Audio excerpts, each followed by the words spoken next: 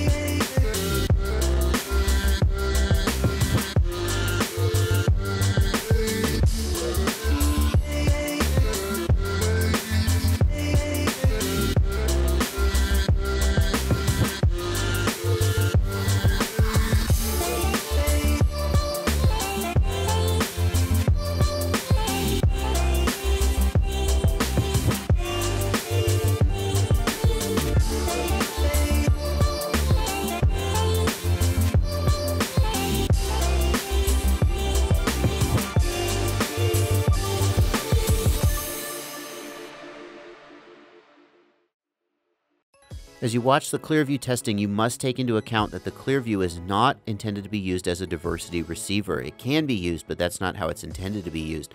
The intent is that the Clearview will be used with 2 identical antennas on it. So right now the Clearview is using a cloverleaf antenna. It does not have the 8 dBi patch that the others were using. So if you're looking at this and you're going, that looks about the same as the others, then realize it looks the same with a 6 dB handicap. And in case you don't understand, you don't have a perspective on what that means, in RF propagation, a gain or loss of 6 dB equates to a doubling or halving of range. So 6 dB is pretty substantial. If the Clearview can make up a 6 dB handicap, that means you would get double or half the range in any given direction.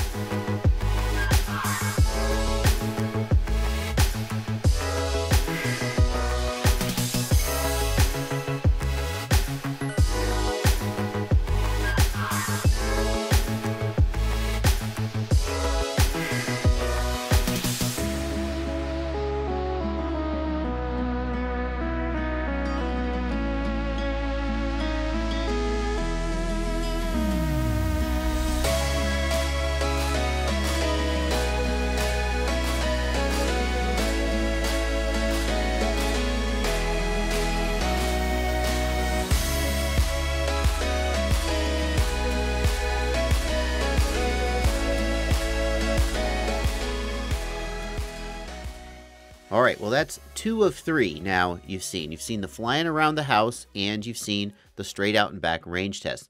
Just like before, I'm going to withhold my opinions until the last video, the 3rd video, which is coming up tomorrow. And I'm going to give you my opinions on what I think were best, worst, and just the whole big picture. Because there's more to this than just RF performance. There's the features, there's the build quality, there's price, and etc. So I got one more video where I'm going to give you my conclusions and to point out a few things that I haven't told you yet, a few small things that might affect your decision. I said that there was one other thing that I had to acknowledge with regard to sort of the subjective nature of this testing. And here's what it is. The NextWave module went first, just because it did. I thought it would be the baseline from which the others would be measured, so I tested it first. And when I did the flying down the street and back test, I don't fly over my neighbors. I don't fly anywhere except on my property because I don't want to be that guy who drops a drone on his neighbor's yard or something worse, right? So when I was flying down the street, I was a little nervous. Like, what if a car comes? What if somebody's walking? I don't know. I was going real slow, and I was trying to be really careful. And the minute that NextWave glitched, the first, like, full screen glitch, I went, okay, turn it around, turn it around. As I got more confident, I feel like, and I didn't notice this when I was doing the testing, but I noticed it when I was doing the editing. I feel like I definitely pushed the other modules further, and the NextWave probably could have done a little better than it did. So then why didn't I go back and rerun the NextWave tests, right? Which would have been the sort of like super scientific, responsible thing to do. And the simple answer is time. I'm up against a time crunch. I'm about to go out of town on a family vacation, and I needed to get these videos out, and I just didn't have time to go back and do it. But also, if it had been any of the other modules, I would have felt really obligated to give them a fair shake. But I mean, the NextWave, it doesn't have diversity. It doesn't have any of the other features that the others bring to the table. And like, so kind of I feel like it's sort of the budget baseline. And I was kind of surprised to hear people in the first video saying, oh, I'll just stick with the NextWave. It's like, well, I think if you're going to stick with the NextWave, then you're probably just going to stick with the NextWave. And the fact that I think we can acknowledge that it's not going to go as far as the others. It may be close, maybe closer than I got it, but it's not going to go as far. So I don't know. If I was unfair to the NextWave and you feel like that was inappropriate, then you can lambast me in the comments, and maybe at another time we'll revisit that. But I do want to acknowledge, if you watched the NextWave video and you said he didn't go as far, there wasn't enough breakup, he could have kept flying. I kind of feel the same way too. And if I'm not going to fix it, all I can do is acknowledge it. And there you go. Anyway, that's it. Look for the next video tomorrow. I'm going to record it right now, but I'm not showing it to you till tomorrow. And then you'll know everything you need to know about these modules to make an informed buying decision, right? I hope so. Happy flying.